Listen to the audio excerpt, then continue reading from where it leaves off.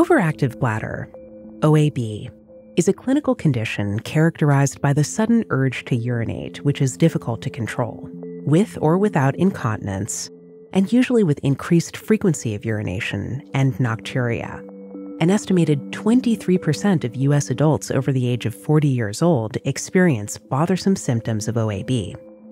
It can occur as a result of neural impulses, irritation of the inner lining of the bladder, as well as to changes in the bladder detrusor muscle and nerve signaling of the lower urinary tract. This condition can have major effects on everyday activities for the patient. The act of micturition is controlled by a complex neural circuit, which involves a variety of afferent and efferent neural pathways, reflexes, and central and peripheral neurotransmitters. Once the bladder is empty, the storage phase of micturition is mediated through stimulation of the sympathetic pathway to the bladder detrusor muscle.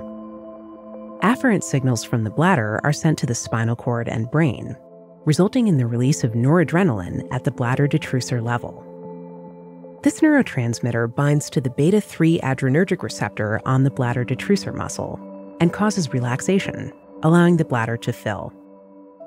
However, in syndromes such as OAB, the bladder's sensory pathway, as well as the central nervous system's ability to process inhibitory signals, are impaired, resulting in a lack of bladder control.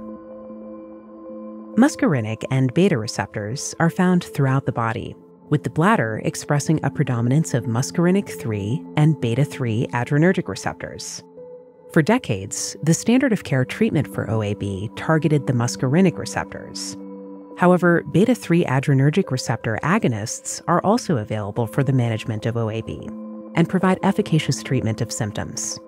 The bladder detrusor muscle is the predominant site for beta-3 adrenergic receptor expression, and stimulation of this receptor leads to muscle relaxation, increasing the bladder's capacity and reducing the symptoms of OAB. Using a rational and iterative drug design strategy, the physiochemical properties of beta-3 adrenergic receptor agonist candidates were evaluated in the drug discovery process. These efforts resulted in the discovery of Vibegron, an oral, small molecule beta-3 adrenergic receptor agonist. Non-clinical data demonstrates that Vibegron possesses suitable drug properties, such as beta-3 selectivity and a long half-life.